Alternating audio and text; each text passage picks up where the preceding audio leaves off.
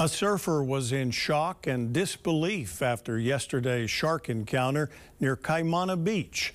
Although he was knocked off his board, Matt White says he's lucky to have escaped with only a few scratches. Alina Lee has more.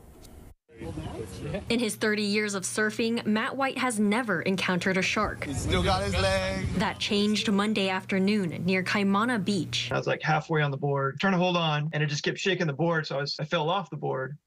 And then I was laying on the side of the shark, and I could see its dorsal fin right by me, and I had my hand and my knee on it, and I didn't know what to do. White's first thought was to kick and punch the shark away from him. I just kneed it with my knee to get a little space, and then I got both my feet and just shoved it as hard as I could with my feet, and it swam off, and I jumped on my board and started paddling in as fast as I could. Officials confirmed it was an aggressive 8 to 10-foot tiger shark that bit White's surfboard at Old Man Surf Break. It's really, really rare to see sharks out, but they're always out there. You just don't see them. I was looking at my leg, looking for blood. I just couldn't believe that I didn't get bit.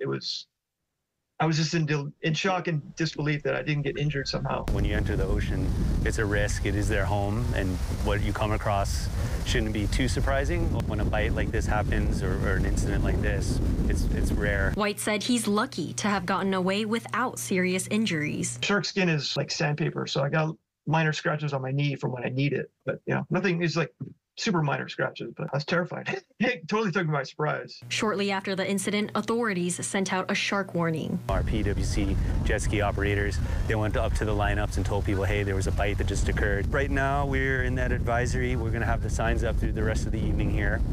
Doesn't mean that there's no sharks, doesn't mean that there is a shark. Ocean Safety says normally there would be surfers and swimmers enjoying the waves, but with shark warning signs posted all along the shore, not many are willing to risk being out on the water.